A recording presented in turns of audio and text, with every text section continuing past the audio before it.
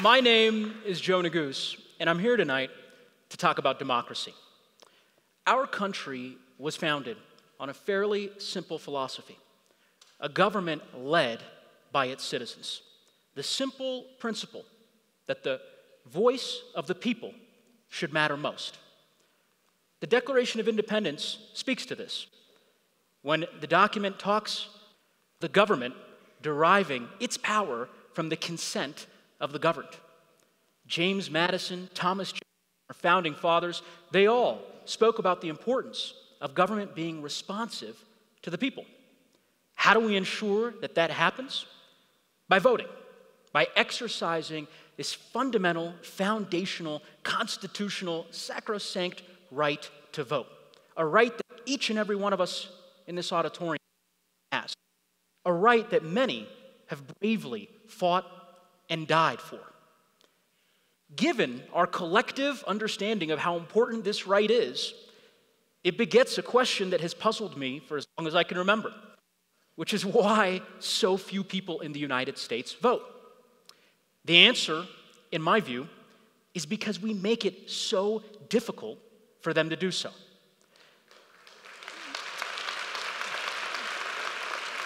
In 2011, the Brennan Center did a comprehensive study of state laws that were being proposed across the country. And they concluded that if these laws were passed, up to 5 million people in the United States would have a more difficult time voting than they otherwise would. 5 years later, it's no surprise that in the 2016 presidential election, we had the lowest voter turnout across the country in 20 years. It's not rocket science. The empirical studies show that the harder we make it for people to vote, the less likely they are to do so. And as we look across the country, you can see that in states where we've erected barriers to the franchise, you have lower rates of voter participation. This map may be the most thought-provoking map that I've seen of the 2016 presidential election, because it shows the volume of people whom simply chose not to vote in the 2016 election. That number exceeded the number of people who voted for either of the two other major party presidential nominees. In other words, if did not vote was a candidate, he or she would have won the election in a landslide. Now, all is not lost. There is hope on the horizon, because in 2018, 113 million Americans voted. It was the first time in American history in a midterm election where over 100 million people voted in our elections across the country. It's something to be proud for, right? But although we've made progress, we still did not crack the 50% participation rate in the United States. There were some places where there was a little more glimmer of hope, and that includes Boulder. In the 2nd Congressional District, the district that I'm so humbled and honored to represent every day in the United States Congress, we had the second highest voter turnout of any congressional district in the United States. Now, there's a pretty simple reason for that. It's a great candidate. But the candidate had very little. The candidate had very little to do with why voter turnout was so high, but I will have a more serious answer later in my remarks. For now, I don't want to talk about me. I want to talk about another young man, this man in the middle. This 25-year-old African-American man is standing, you'll see him pictured in the slide, at the foot of the Edmund Pettus Bridge 54 years ago. He gathered with 600 other citizens, young people, activists, protesters, to protest the lack of basic civil rights for African Americans in the United States, beginning with the right to vote. And as they marched from Selma to Montgomery over the bridge, they were greeted by state troopers with batons and tear gas. Many of them were brutalized. 58 were injured, including this young man who suffered a skull fracture that he lives with to this day. That day is forever known as Bloody Sunday. That young man got up, recovered, continued the struggle, fought on, was part of the 1965 Voting Rights Act, was later elected to the Congress, and serves in the United States House of Representatives today, and his name is John Lewis.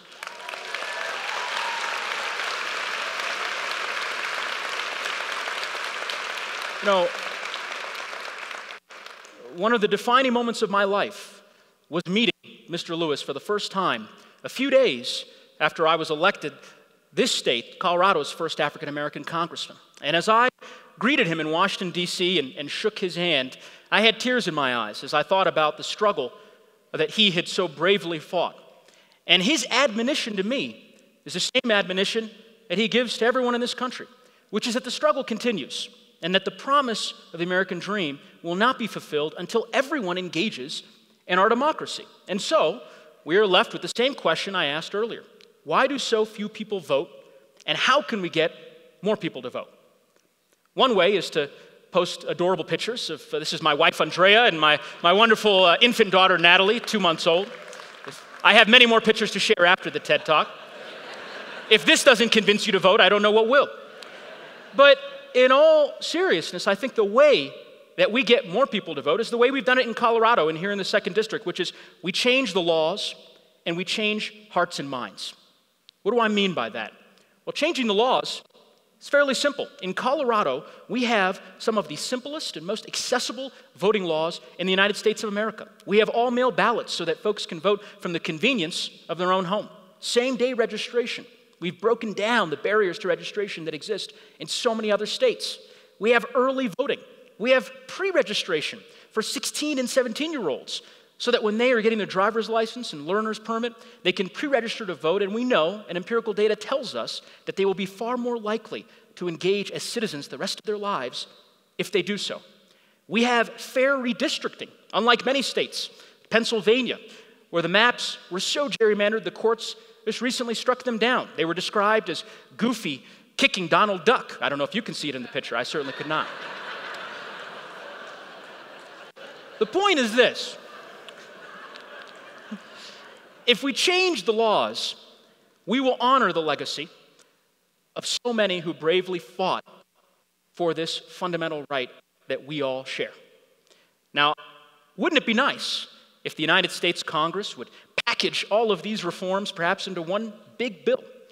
A set of reforms that adopted the best practices from Colorado and Oregon and elsewhere across the country, perhaps introduce it as their very first bill of the 116th Congress. Well, I'll tell you, we did that. It's called H.R. 1. Earlier this year, the Congress proposed a set of electoral reforms, the most comprehensive that we've seen in a generation, and I was proud to vote for those. But I will tell you, changing the laws is not enough. As I said in the beginning, we've also got to change hearts and minds, because so many in our community, in our state, and in our country are disillusioned with the state of politics. So I'll tell you a story. 15 years ago, a group of young people here at CU and I, my friends, a couple of whom you may know, decided to get together and create an organization that would focus on registering young people to vote. We felt like the political ecosystem didn't really provide a seat at the table for young folks like ourselves. And we thought it would be important to create an entity that would talk peer-to-peer to young people, to make politics fun again, to get them involved in a way that they hadn't been before. We did what any rational young group of entrepreneurs would do in creating a nonprofit of this kind. We got a grant, and we quickly spent most of the money on a bus. That's the bus. The organization was called New Era Colorado, and this was our first purchase. We called the bus Tiny Dancer after the Elton John song. I didn't come up with the name. I see some people are applauding for that. And we drove this bus across every corner of the state of Colorado. We took the bus to college campuses, to festivals, to concerts, to try to register young people where they were. We talked to them about the issues that they cared about. We tried to make politics fun again. We filmed an episode of Candidate Cribs. I'm aging myself, but for those in my generation, they'll remember the mid-2000s MTV show that was fairly popular.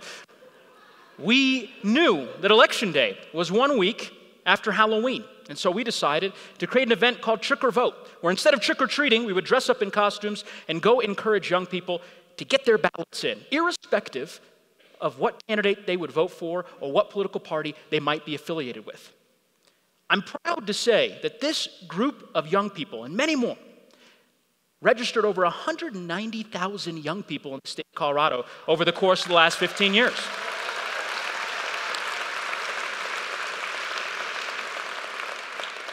These young people changed hearts and minds, and we are proud to have handed off the baton long ago to a new group of young people who steer the organization now and continue to do that important work. And so I will close there.